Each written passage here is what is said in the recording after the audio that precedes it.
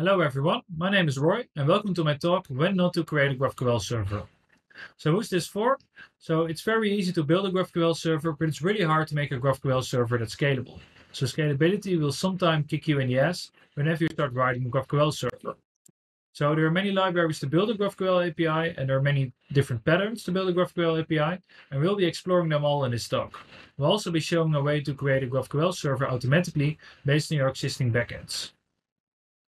A little bit about myself. So my name is Roy. I'm a software engineer and public speaker. You can find me on Twitter with the handle @gethackteam. And I wrote a lot of books, specifically about React and also GraphQL. And the latest one is Full Stack GraphQL. So before diving into how to build a GraphQL server, also let's have a look at why you want to build a GraphQL server in the beginning. So there are many reasons to build a GraphQL server, and I think the very first one is to optimizing client request. So you have a client, it's consuming an API, but somehow your REST API or maybe different sort of API calls aren't that efficient. You want to have that efficiency, and you also want to give some autonomy to the user. So GraphQL isn't only there to solve the N+1 problem, where you might be over or under fetching too many REST endpoints, but instead GraphQL also gives autonomy to the user. So as a client, you have more control about the types, about the data that's flowing into your application. But optimizing client request isn't the only way or the only reason to create a GraphQL server. It could also be to wrap your microservices. So GraphQL is perfectly fine to bring together multiple microservices. That can be GraphQL microservices, but also microservices built something else. And it's also very good in wrapping legacy services with that GraphQL data lake. So there are multiple reasons to build a GraphQL server, and these are three perfectly fine reasons to build one. But there are multiple ways to create a GraphQL server. So as I mentioned in the beginning, there is no correct way. There are many different ways and many different patterns and libraries to help you with it. So the first pattern we have here is a code-first GraphQL server. So with a code-first GraphQL server, you always start by writing resolvers. And these resolvers, they usually use classes, or if you're using TypeScript, you'll probably use a TypeScript type system in order to define the result returns of these resolvers. And based on that result, a code-first GraphQL server will generate its schema based on the resolvers. And then, of course, create the server for you.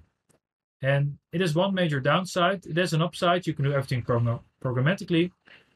But the downside, it's very hard to have a separation of concern. So there literally is no separation of concern because your schema gets created from your resolvers, and your resolvers is the only code you write. So you don't have any control about how the schema actually will look like in the end. So there was a solution for this, which is SDL first GraphQL server, also known as schema-first GraphQL servers. So the idea here is that you write your schema. You can either do it in GraphQL SDL, hence the SDL first server, or you can do it with some external libraries. So there is the GraphQL JS library, which lets you write schema-first GraphQL servers, but not using SDL, but using their own methods instead.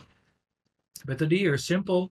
You create your schema, you create the resolvers based on this schema, and this will create a server for you. So you have a very nice separation of concern. You have your schema separated from your resolvers, and you have full control of everything.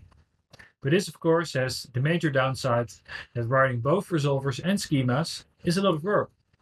So luckily, there is a solution. You can also create your GraphQL API automatically from a schema.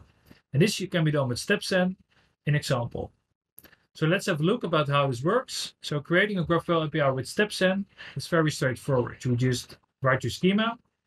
You're going to define all the types that you have, and these types will be linked to the data source they're coming from. And this can be any backend, as we'll see later on. And our CLI will then generate resolvers and the server automatically for you right in the cloud. So it will be deployed serverless. You don't have to worry about any deployments or about scalability of your resolvers. So steps in, you can connect any data source. So it can be databases, either SQL or Postgres. It can be REST APIs. It can be GraphQL APIs. You can literally connect any other data source. And then based on this data source, a fully performant serverless GraphQL API will be created for you. So no longer do you have to worry about scalability, about performance, about deployments. It will all be done for you. And this uses just GraphQL schema design language. And here are two examples for MySQL Postgres on the left and REST on the right. As you can see, it's using custom directives in order to link the data source. So right from in your schema, using just GraphQL schema design language, you can create the connections with any backend or any data source. And next to Postgres and REST, you can also use any other GraphQL API as your data source, as we'll see in this example. So what we have here is a schema, and in the schema, we'll be linking the data sources for you.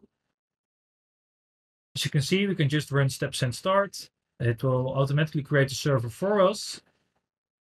So it's deploying to StepSend, which will mean it will be deployed in the cloud, and then an endpoint becomes available. And then, of course, we can also add more types here, like a language. And this language can be linked to the country. So country can have a language.